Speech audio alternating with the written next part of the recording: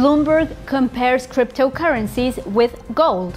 The Guardian outlines the OECD's intervention on Brexit.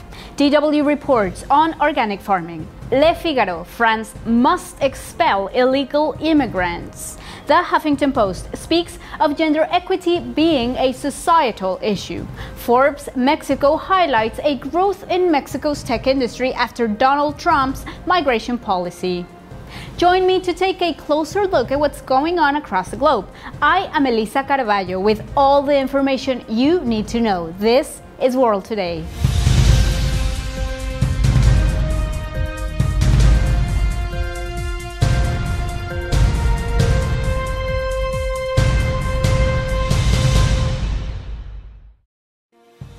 According to Bloomberg, Bitcoin is transforming finance. However, gold is still winning over cryptocurrencies overall when assessed on the majority of the key characteristics of money, Goldman Sachs Group's indicated. Precious metals remain a relevant asset class in modern portfolios despite their lack of yield. They are neither a historic accident or a relic, analysts Jeffrey Curry and Michael Hines stated. Bitcoin performed excellent this year, soaring up to $6,000 after starting the year at $1,000. In contrast, gold is up by 12%. The bank listed several features to compare them, focusing on the currency itself and its monetary value, rather than the blockchain technology overall. All of these features include durability, because cryptocurrencies are vulnerable to hacking.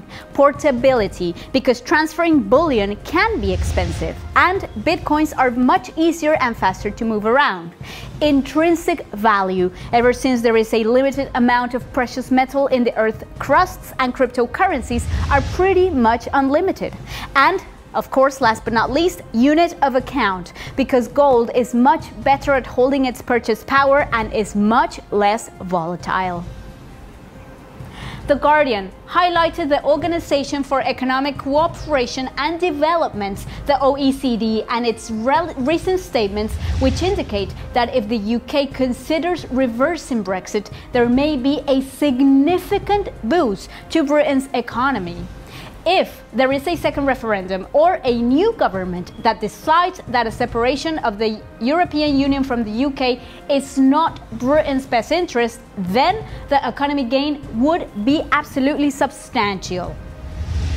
In case Brexit gets reversed by political decision, change of majority, new referendum, and so other things, the positive impact on growth would be significant, the OECD's survey indicated. Ever since the UK voted on leaving the European Union, the country's economy has slowed. Growth in the first 2 quarters of 2017 was just 0.2% and 0.3% respectively. Inflation has surged and Britain's domestic economy has suffered. The organism predicts that an exit from the European Union single market and customs union in 2019 would hurt trading relationships and reduce long-term growth. DW recently reported one of Germany's latest and ultimate solutions for the climate and population crisis: organic farming. Even though the practice is far from perfect, there is still a need for a shift in the entire global food system. The biggest challenge the world faces are to reduce waste and to improve the use of resources overall.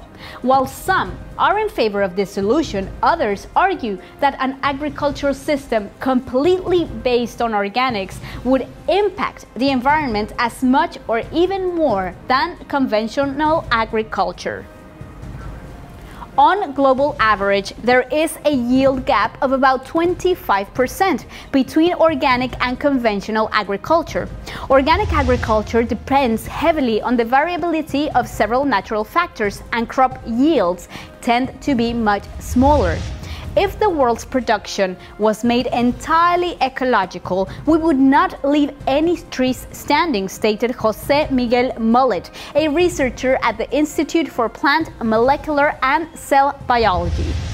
Much other scholars, such as Andreas Gattinger, professor of organic for agricultural and sustainable land use at the Justus Liebig University in Gießen, reject this and state, if we would use the world's natural and food resources in a circular way, we would be able to feed even 12 billion people. Because, for example, we would waste much less food or use natural resources as pesticides instead of creating new artificial products.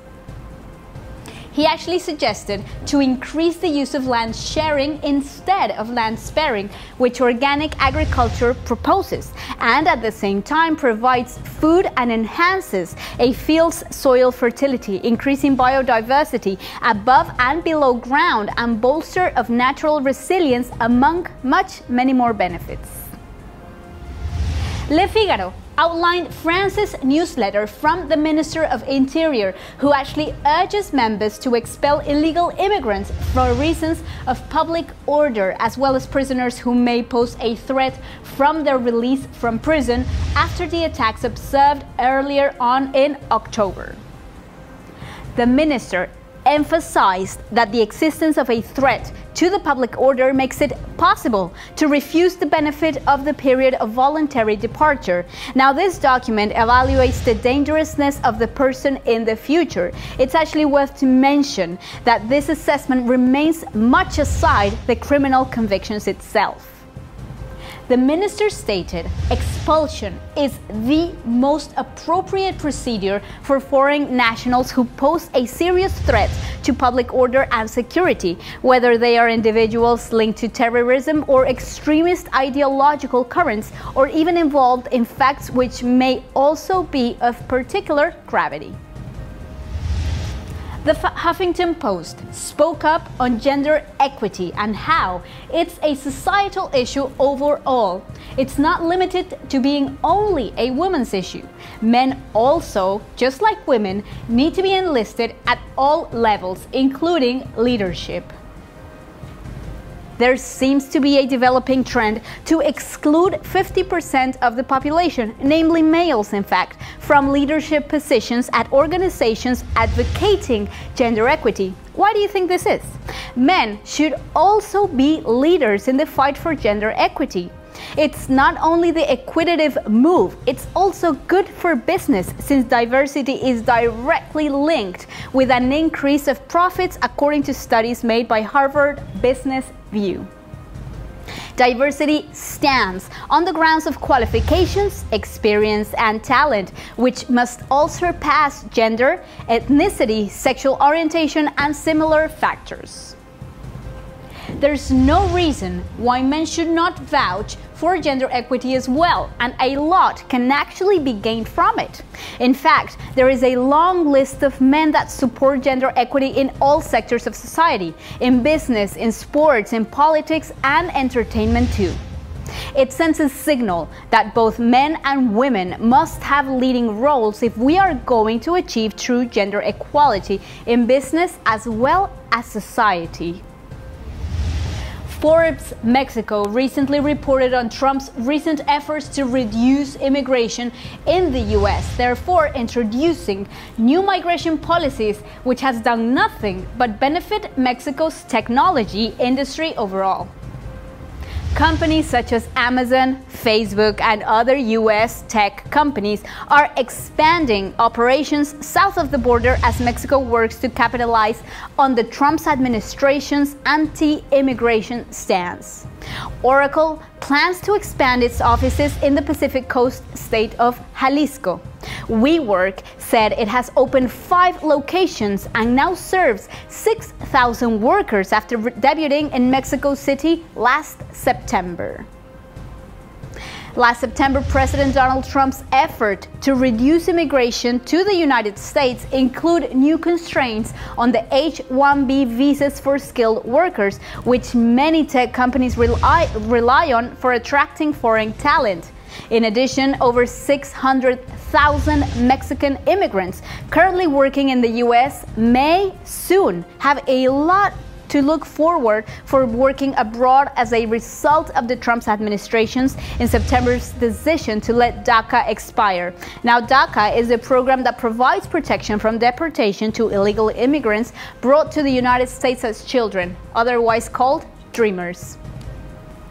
So far, 5 foreign companies have opened offices in Guadalajara, according to Startup GDL, and the organization expects 3 to 5 more by year-end. I look for people who are mission-focused, and I saw a lot of that down there, said Pat Calown, CEO of Espressive, a Santa Clara, California tech firm that opened office in Guadalajara during the month of March 2017. Zapopan, a city in Jalisco, is home to companies including Oracle and the electronics manufacturer Flex, and they estimate that 40 to 50 startups may open offices in this city this year as well as next. We've come to the end of the show. Thank you so much for joining us. Follow us on social networks on Facebook, Twitter, and of course on YouTube. Our website is www.mexiconewsnetwork.com. We will provide you all the information you need to know. Remember, you're watching Mexico News Network's World Today, an objective scope across the globe. Until next time.